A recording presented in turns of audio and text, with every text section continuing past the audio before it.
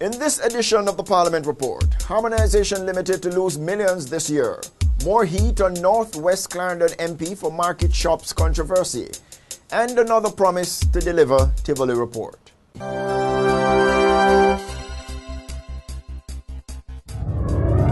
Harmonisation Limited, the company which has been pursuing plans over the last decade to develop the Harmony Cove project in Trelawney, is set to lose $55 million this year. In addition, there are fears that the company's $3.5 billion equity in the project is at risk.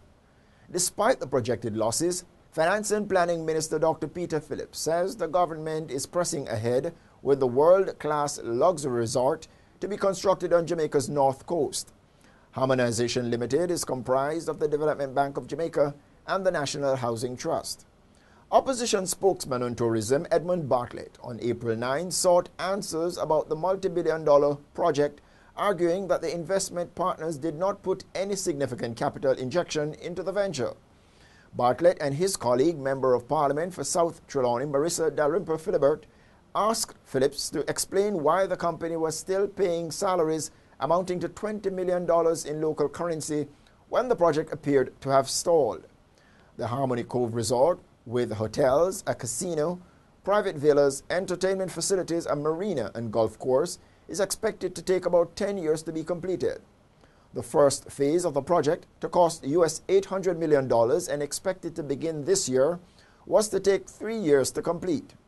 Responding to questions during the meeting of Parliament's Standing Finance Committee on April 9, Phillips said the project was not dormant. He said the board and officials of Harmonisation Limited are actively pursuing the project. Harmonisation Limited signed a joint venture agreement with North American firm Tavistock in September 2006. The project was designed to influence the growth of the Jamaican tourism sector as well as generate economic multipliers, particularly in the areas of employment and enterprise creation. Local Government Minister Noel Arscott has admitted that Member of Parliament Richard Azan blundered when he became involved in the unauthorized construction and illegal rental of 10 shops at the Spaldings Market in Clarendon. Bombarded with questions on the construction of the shop from opposition MPs led by West Kingston MP Desmond McKenzie during a meeting of Parliament's Standing Finance Committee, Arscott said the MP erred. Arscott declared, and I quote, "An error was made and I must admit it. Under no condition can a Member of Parliament issue instructions to encroach on property owned by the state without due process. So I will admit that an error was made." End of quote. Azan, who is the Member of Parliament for North West Clarendon and State Minister for Transport Works and Housing, told the Sunday Gleaner that the idea for the shops came about during a discussion to remove the vendors from the roadside as the town of Spaldings was congested. The local government minister told his parliamentary colleagues that the Clarendon Parish Council has since regularized the situation. The shops were constructed between September and December 2012. They were built by a private contractor on the premises of the market, which is owned by the Clarendon Parish Council. Arscott said the proper arrangement should have been a public-private partnership. The West Kingston MP also wanted to know who collected the money for the rental of the shops. Arscott acknowledged that while the money was paid at the MP's constituency office, it was collected by an employee who was said to be an agent of the contractor. When Mackenzie asked if there was political interference, a chorus of objections came from the members on the government side.